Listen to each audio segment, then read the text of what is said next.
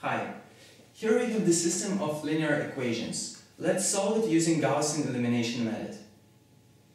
First of all, notice that we have non-zero free terms, so we will perform all the operations with augmented matrix. Let's write this matrix. In the first row we have 2, -1, 3 and 4. In the second row, -3, 2, 1 and 5, and in the third row, -4, 2, -6 and -8.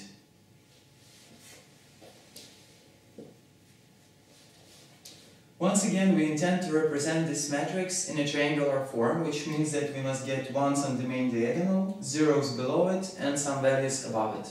Also, we know that we can swap rows, add or subtract them, multiply or divide them by real non-zero numbers.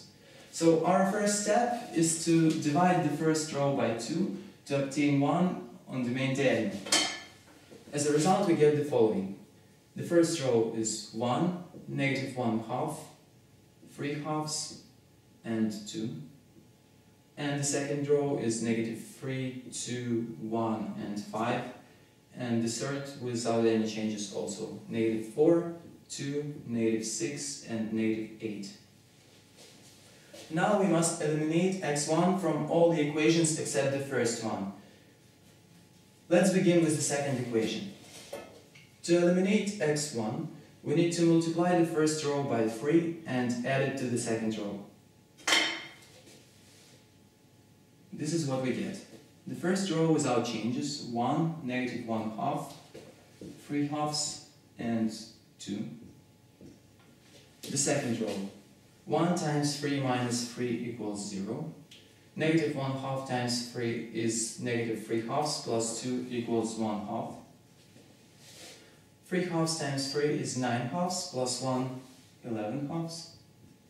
And 2 times 3 plus 5 equals 11. And the third row without changes. -4, 2, -6 and -8.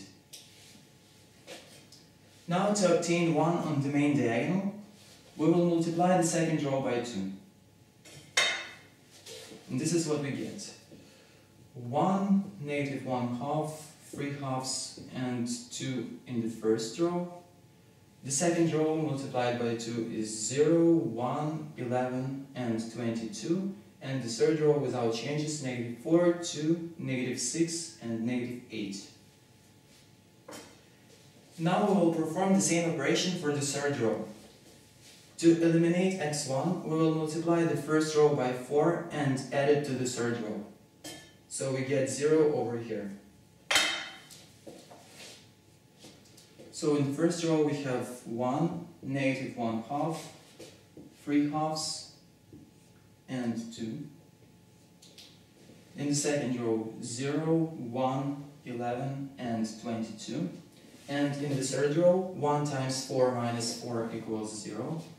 -1/2 times 4 is -2 plus 2 also 0. 3/2 times 4 is 6 minus 6 gives us 0. And 2 times 4, 8, minus 8, also 0. Now let's have a closer look at the matrix we obtained. In the third row we have all zeros. So this is actually the equation 0 equals 0. And now our system degenerates to the system with 2 equations and 3 unknowns. As a matrix it looks like this. In the first row we have 1, -1/2 and 3/2. And the free term 2. And in the second row we have 0, 1, 11 and 22. Such systems are known as indefinite systems, and in this case we can only represent 2 of the unknowns using the third unknown. For example, we will use x3. So our first step is to eliminate x2 from the first equation. To do this, we will divide the second row by 2 and add it to the first row.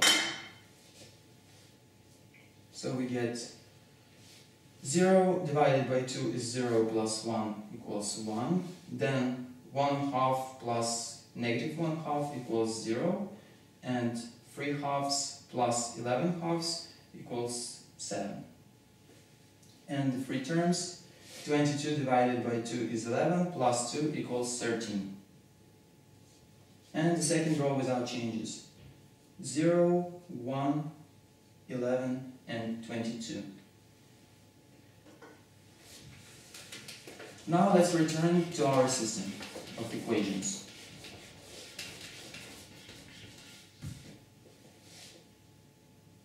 As a system, it looks like this.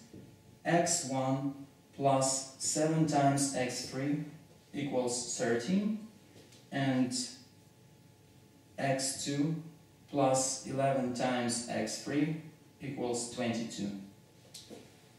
Now we can represent x1 and x2 through x3.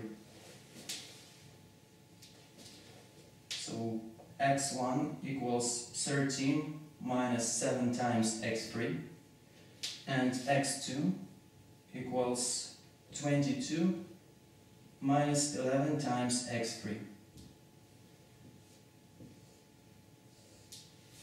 So this is the solution for the given system.